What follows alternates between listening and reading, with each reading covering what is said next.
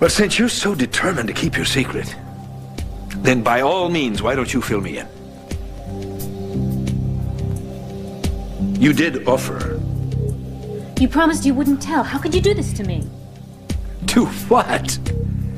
What is so bloody confidential that you had to invent some sort of cockamamie cover story about going off to Paris? And what does this fine citizen have to do with it? It's none of your business. Look, there's no point in hiding this, Dixie. You're right. You should know. The trip to Paris was a diversionary tactic. Tell me something I don't know. There's no deep, dark secret here. Dixie chose to be secretive because she's been in New York City with me. New York City? Yeah. All-night dance clubs, poetry slams, carriage rides through Central Park. You getting the picture? Or do I need to draw you a map of Manhattan, including the floor plan to my loft? Oh, no, it won't be necessary. Your taste in men is as questionable as ever. Thank you. Jailbait, Dixie? Ooh, how old are you anyway? Well, old enough to know a beautiful woman when I see one. How's your eyesight, speaking of age? Well, he's not quite as pathetic as some of your former paramours. But just don't flaunt your cradle robbing in front of Junior. Please, Adam, I would never do anything to upset Junior. Lighten up. I'm happy for you. If this is your current cup of pleasure, then fine. Drink it up, by all means. It'll make what I have to say to you even easier. Oh, no. Grant me a moment alone with the mother of my son, please. No problem. I'll get some air.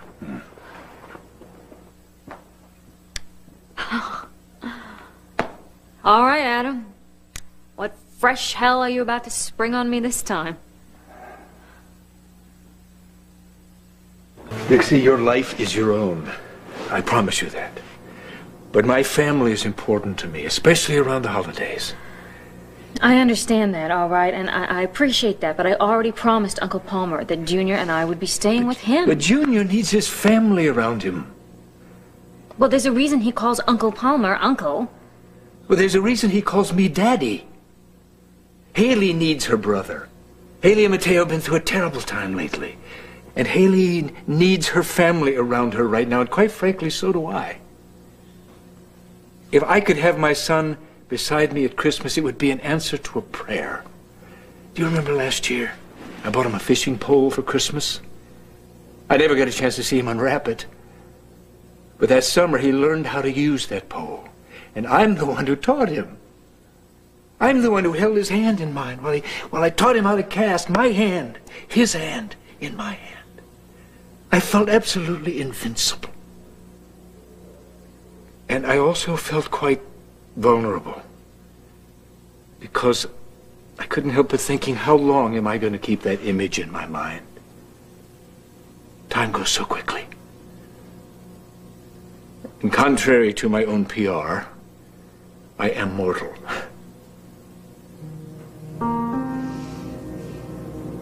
Well, Junior worships you, Adam, of course. I want him to spend as much time with you as possible. That is the greatest gift you could ever give me.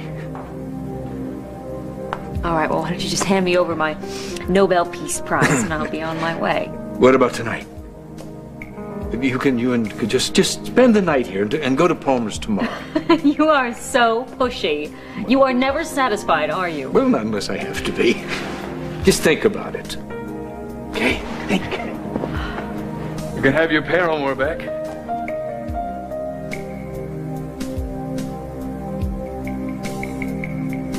Go ahead. Say it. If you were packing a .45 right now, I'd be a dead man.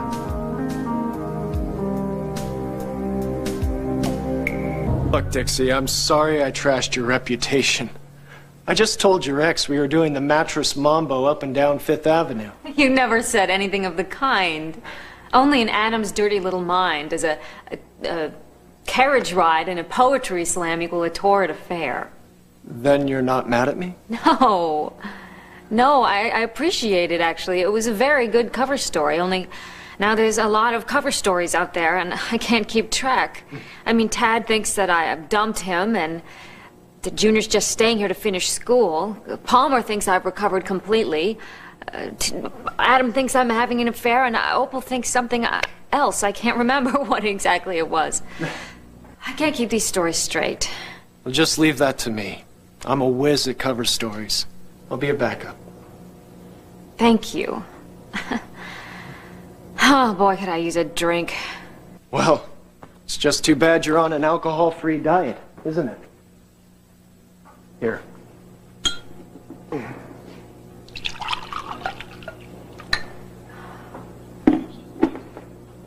Some nice water. Thank you.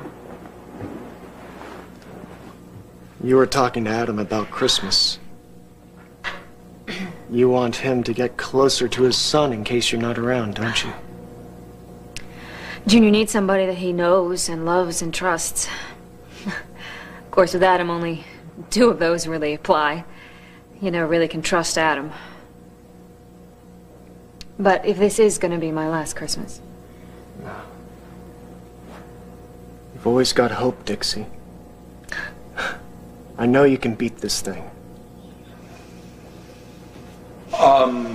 Sorry to interrupt, but I was wondering if Dixie had thought about, this evening, tonight.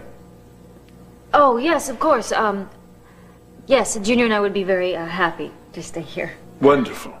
I'll have Winifred make up your room. Will there be towels for 1 or 2? I better shove off.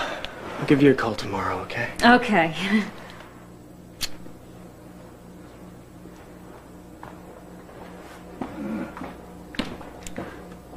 Not one word about Braden. Not a word. I'm gonna go tell Junior that we're spending the night. Thank you.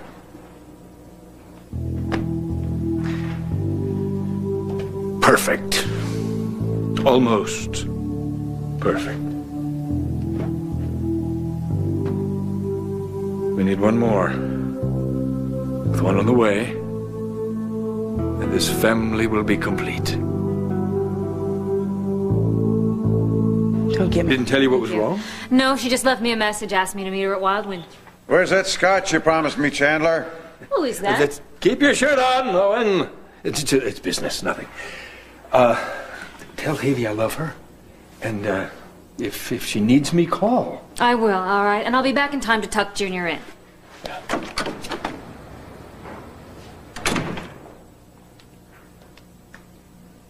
About time.